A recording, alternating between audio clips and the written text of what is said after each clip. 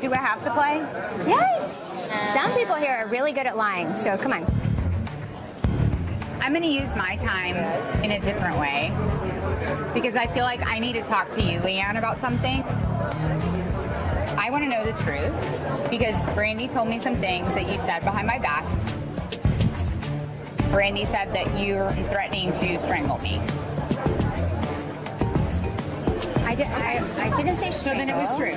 I did not say strangle. Okay, you said, I don't need knives, I have my hands. Yes. Yes. Yeah. I wish you were the only with that. I wish you were the only person that I threatened to kill. Yeah, me too, because you threatened to kill 3 people. Oh my God, I am over this conversation already. LeeAnne did not mean to threaten your life. Literally It's so didn't mean it. Stupid. Exactly. I mean, it's so stupid, LeeAnne. Why do you say shit like that? LeeAnne, just say, Cary, I didn't mean to threaten your life. Done, over with. All I can do is think about how many shots of tequila I can take and still sit up straight in my chair. And what got me to the point that upset me that I said that?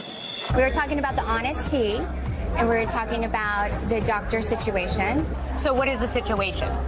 You were making fun of my doctor and saying that, oh, LeeAnne's getting her boobs done by a vagina doctor. He's an OBGYN. He is not a plastic surgeon. That was said at the tea. That was said at the tea. Brandy brought it up at the tea. Brandy brought it up at the tea. The only reason I thought that it was a vagina doctor is because Cary thought that he was a vagina doctor. He's an OBGYN. I mean, he's not a Dallas plastic surgeon. He has a Dallas office. But he's not a plastic surgeon.